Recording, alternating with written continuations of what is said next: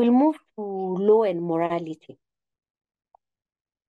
We had talked about law and what law is.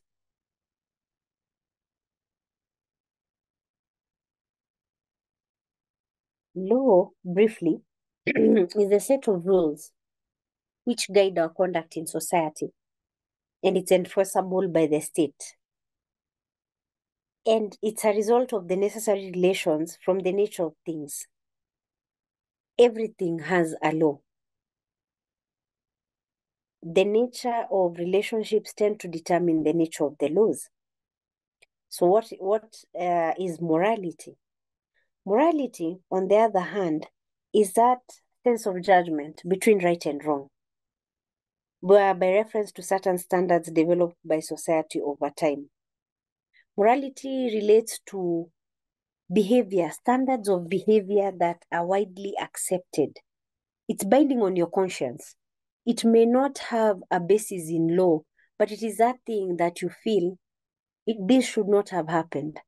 Not because it's wrong in law, but you are brought up to believe that some of the things that you do may not be right.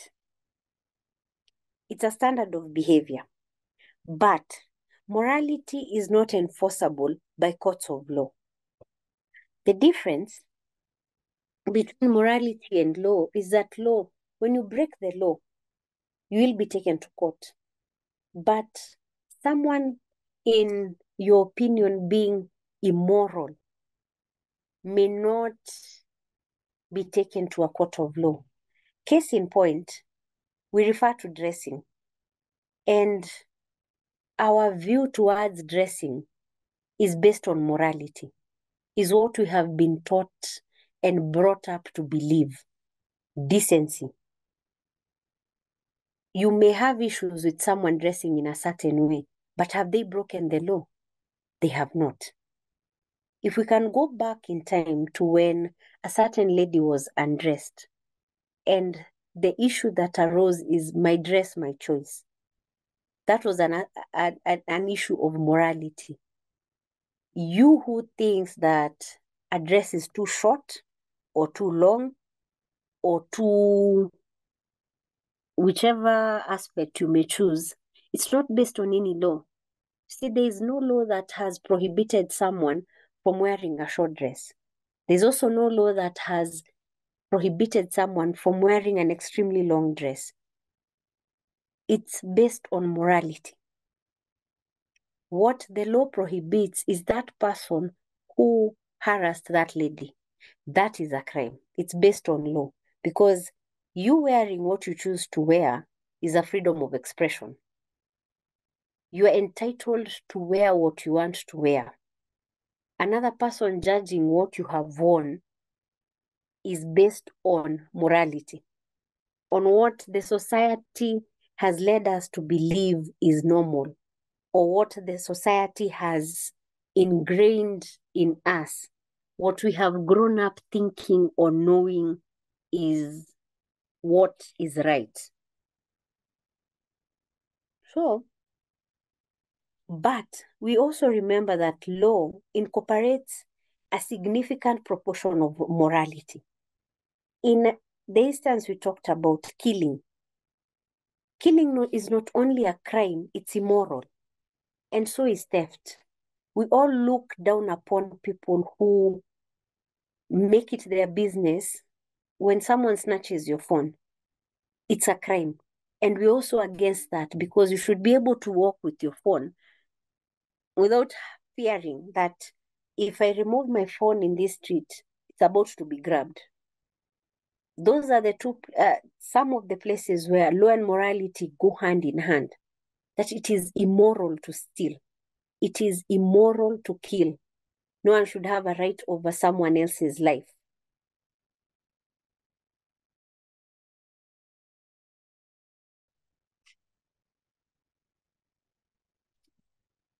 What we were saying is law and morality at times go hand in hand.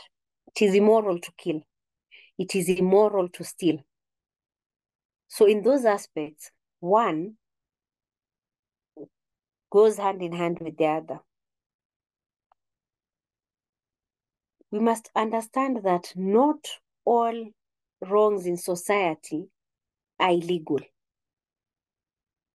Disrespecting, or rather the failure to provide for your parents as a child, it is not illegal. It's only immoral that the society expects you to take care of your aged parents.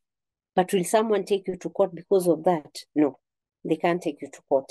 Same thing is when you walk and find someone who is drowning, or when you walk and find someone who is hurting, nothing compels you to help that person.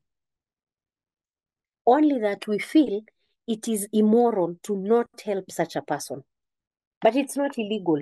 No one will take you to court because you have refused to help someone on the roadside. And unfortunately, that is life.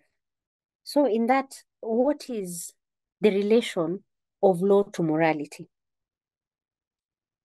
We start with the fact that they are unjust laws that prove that morality and law are not identical and they do not coincide. One of the laws is slavery.